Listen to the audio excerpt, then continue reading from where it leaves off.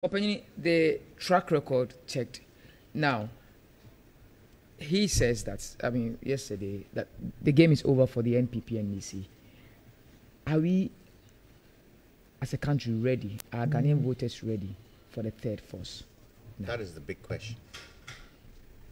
That is the big question. And see, if Ghanaians were to digest the information before them and compare and not use individuals as the point of voting, but use content of what is put on the table, then maybe so. I also believe that for such a document, the NDPC should be left on its own. The NDPC should be treated like the Electoral Commission because it is the development institution for the country. So they should be given all the support to be able to sink all the development plans that are there, including this one, into one document to plan the country forward. But whether the people would actually read this and see the difference between what the NDC is bringing and what the NPP is bringing is a big question. Because you see, it looks as if we've been indoctrinated for so long that we feel anybody outside, and especially where that individual is an independent, is not riding on a so-called political vehicle like the NPP and NDC in, are we ready to try them?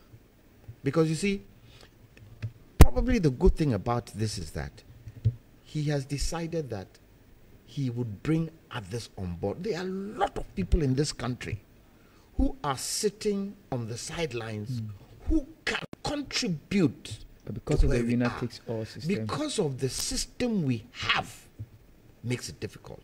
And because of the leaders in handling these different political parties are not prepared to open up, but are prepared to keep it close, it makes it difficult. And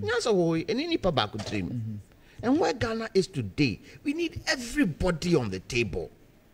For me, if I had my own way, we would decide to have a national government for the next 10 years to reset the country back to where it's supposed to be. To sit down and discuss, where are we heading for? Where do we want to head to? How would we get there? Okay. Have these questions been asked in this election? Look at the campaigning. Has anybody asked these questions? Because for me, the freebies that we give, you see the World Bank report with regards to taxes and what it is saying. Don't you think we've got to a time where we all need to sit around the table and say, where we are today, this country is by the cliff. A small puff of wind would put us down into the ravine.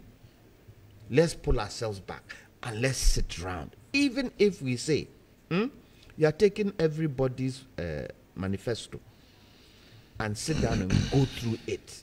Because there's academia in this country who can actually look at some of these things for the country. Do you know what's in the NPP, the NDC manifesto? The youth manifesto. Yes. They are going to launch their main manifesto, but we know about the youth manifesto. What you've heard so far in the youth manifesto, would it help the country? Is this something that you would say, this is what we need? Free fees for level 100. Exactly. I mean, for me, that particular issue, free fees for level 100, it's like when President Akufo-Addo brought free SHS. We said there are some people who can pay, and there are some people who can't pay. Should it not be targeted? And you can only target that if you have the right data. Do we have the right data? And going forward, that is one area that helps policy. Getting the right data in place to be able to put your policy in line with that kind of data. All right. Let me